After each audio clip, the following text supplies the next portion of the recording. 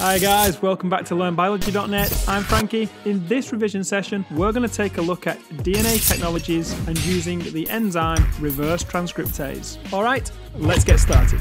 And your learning outcomes are: number 1, know that the enzyme reverse transcriptase polymerises DNA from an RNA template. Number 2, explain the steps involved in producing a complementary DNA clone from a messenger RNA strand of interest. In the previous lesson, we outlined the key principle of what recombinant DNA is. The knowledge required to understand DNA technology, i.e. understanding transcription, translation, and the use of particular enzymes, etc. In this lesson, we will focus on how DNA clones, called complementary DNA, or cDNA, can be produced by making use of the enzyme reverse transcriptase. You'll remember now that viruses, called retroviruses, like HIV, have enzymes called reverse transcriptase. These enzymes are able to reverse transcribe RNA into DNA. This technique utilizes reverse transcriptase enzymes to make a complementary DNA, cDNA fragment, specifically of the gene of interest from a messenger RNA molecule. You know that messenger RNA is required to direct the synthesis of a polypeptide chain, and that there are lots of messenger RNAs produced during transcription in order to make lots of the required protein. So it stands to reason that it must be easier to acquire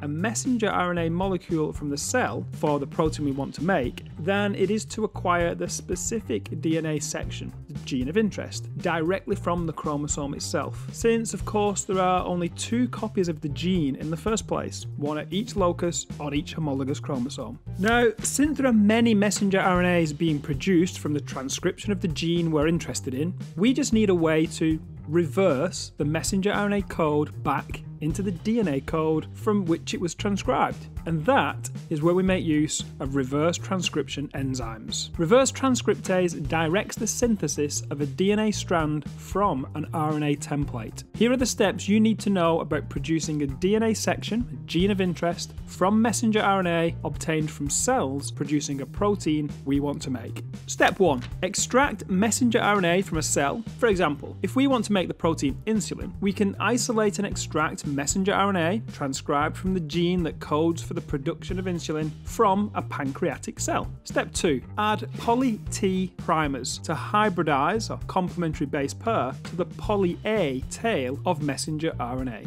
Step 3. Reverse transcriptase copies the messenger RNA, forming a complementary DNA messenger RNA hybrid. Step 4. The complementary DNA messenger RNA hybrid is degraded. It's hydrolyzed. It's split apart using an enzyme called RNase H. But you don't need to recall the name of this enzyme. Step 5. DNA polymerase is added, which synthesizes double-stranded complementary DNA from the complementary DNA template. And there we have it. We have produced a complementary DNA molecule from a messenger RNA molecule that codes for a protein we want to make lots of. For example, insulin. Now, we are able to take the double-stranded complementary DNA and insert it into a virus vector or a plasmid so we can make lots of copies of that cDNA molecule. The result is a collection of cloned cDNA molecules. The cDNA clones obtained from a single messenger RNA are collectively known as a complementary DNA library. And that is how we use reverse transcriptase to create a copy of DNA for the gene we are interested in from a messenger RNA molecule. Alright, so let's take a look at an exam style question to see what you're expected to know from this revision session. As usual, you could be asked something pretty straightforward to begin with, such as this question here. Certain viruses can be used in gene therapy. These viruses have RNA as their genetic material and have an enzyme called reverse transcriptase. Inside a human cell, reverse transcriptase uses viral RNA to make viral DNA. Explain why the enzyme is called reverse transcriptase. So a pretty straightforward question, and all you essentially need to write for this is reverse transcriptase synthesizes DNA from an RNA template.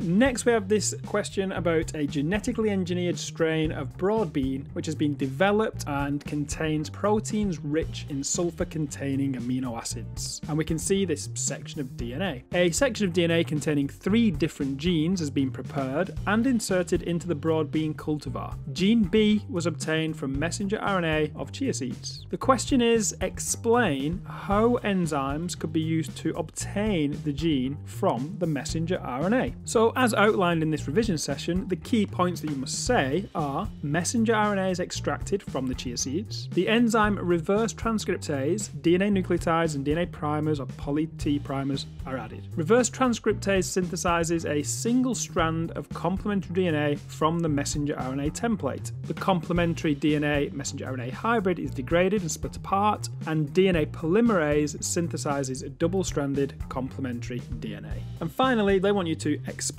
why it is an advantage to acquire the gene of interest from messenger RNA rather than from DNA from the chia seeds. So because they want the advantages, they want to know that it is more useful to acquire the messenger RNA for the gene of interest since there are more copies of messenger RNA available. Also, the messenger RNA only codes for the protein we are interested in, since the gene has been transcribed from DNA. As a result of post-transcriptional RNA splicing, introns, those known coding regions, have been removed and only exons, the coding regions for the protein, are expressed. If taken directly from DNA, all genes for the cell or the organism are present, including coding and non-coding regions of the gene. So that, guys, brings us to the end of this revision session. I hope you found it useful, and in the next lesson we're going to take a look at how restriction enzymes are used to create recombinant DNA. So until then, as always, take it easy.